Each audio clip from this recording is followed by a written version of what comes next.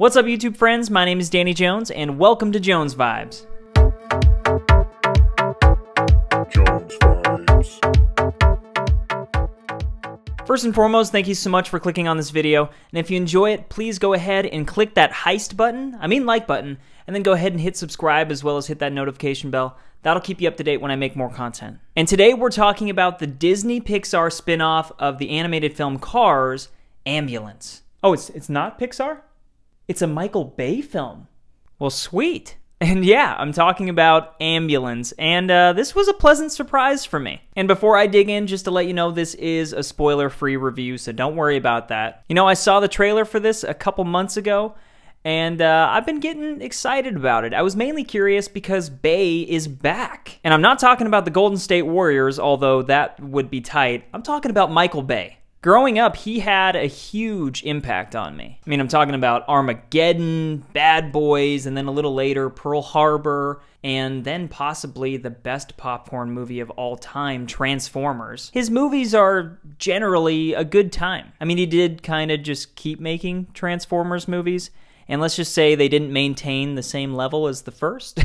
But I really haven't been excited for a Michael Bay film for quite a while. And here we are, and let's break down the main three in the cast, shall we? We start with Jake Gyllenhaal, who is, in my opinion, one of the most underrated lead actors in Hollywood. Marvel fans know him as Mysterio, and other folks probably know him from a lot of different projects. But he has had performances that are simply mind-blowing, and I just personally feel like he doesn't quite get the credit that he deserves. Nightcrawler is a really great watch if you want to see him expand his range a bit. But besides all that, he gives 110% in this movie. His character of Danny that he brought to life was so over the top and interesting. But next we have Yahya Abdul-Mateen II, the man that is always over my shoulder these days. And I mentioned during that review that I couldn't wait to see what this dude does in the future, and here we are. He's proving that he is an elite caliber actor. And once again, I just want to see him in more. I just want to keep seeing him in projects because he's awesome. And then rounding out this trio is Eiza González. I hope I'm saying that right.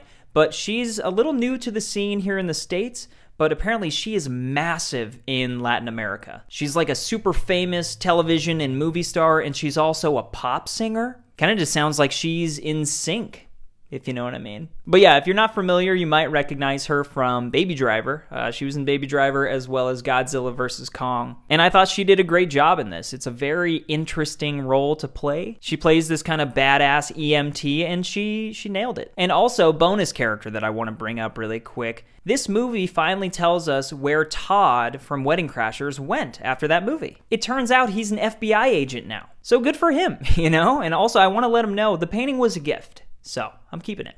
But with that out of the way, I just want to talk about my thoughts on Ambulance, as well as why I think we need more movies like this. Over the past while, the atmosphere at movie theaters has kind of changed, especially now that they've reopened. Like, we have these huge movies that everybody's anticipating, and I love it. Movies like No Way Home and Dune are awesome, and we're spoiled.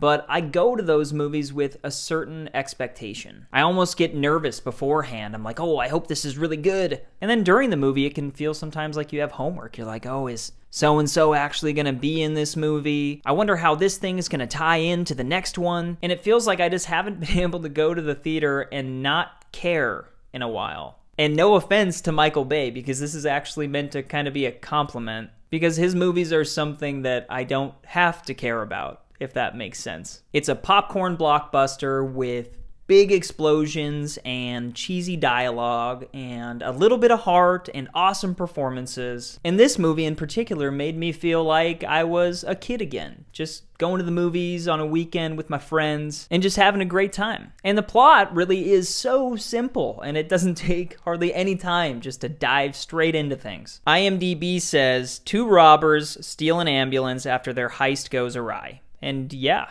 that's pretty much it. Jake Gyllenhaal plays Danny, a professional bank robber and con man. And his brother, played by Yahya, is named Will. And Danny pretty much ropes Will back into a life of crime after he returns from serving overseas. And so I was like, okay. And it definitely had some familiar vibes. Kind of felt like I was watching The Town or it was reminiscent of End of Watch. But from there, they obviously end up in an ambulance with Cam, who's the EMT, and basically it just ends up being this crazy action thrill ride of a movie. Cop cars flipping and jumping and crashing in pretty much every way imaginable. In cheesy dialogue that I absolutely loved, they're talking about Danny, the FBI guys, and they're like, "That's Danny Sharp. He's the best damn bank robber I've ever seen."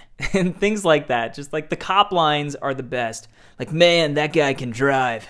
It's so good. And without knowing it, it was the movie that I needed right now. What really got me thinking was I was walking out of the theater at the end, and I want to reinforce that everybody is entitled to their own opinion. But there was this group of younger than me people walking in front of us, and they were very loudly complaining and criticizing the movie. Things like, man, the dialogue was so dumb and the explosions, and they were just kind of making fun of it, loud enough for everybody to hear as we were walking out. And so to bring it back to my point, this is why I feel like we need movies like this. Because it feels like people have forgotten that it's okay to enjoy a popcorn flick. Some people have even forgotten what they are. Because this movie knows exactly what it is. It knows that it has cheesy dialogue and big explosions. I mean, it's Michael Bay. And the actors and the composer and the cinematographer, everybody's giving their all. Like, everybody went so hard. Everyone was on board.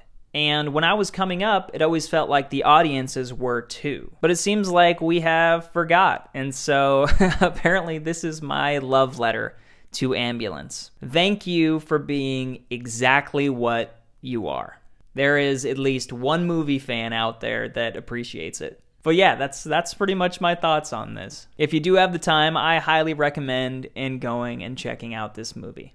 I know that there are other options out there, but if you feel like going to the movies and just having a great time, I think it's worth it. But anyway, I would love to hear what you thought about it. Have you seen this movie? And if you haven't, are you looking forward to this movie? Are you a fan of popcorn flicks as well as Michael Bay? What are your thoughts on him? Feel free to reach out. I would love to hear from you. As well as if you did enjoy this video, please go ahead and click that like button for me. That helps me get seen by more people just like you. And also hit that subscribe button. I make a lot of content and I would be happy to have you be a part of the Jones Vibes community. I'm also on Twitter and Instagram at Jones Vibes Only, so feel free to start some dialogue there. And yeah, that is Ambulance. I hope everyone out there is safe, happy, and healthy, and I will see you next time.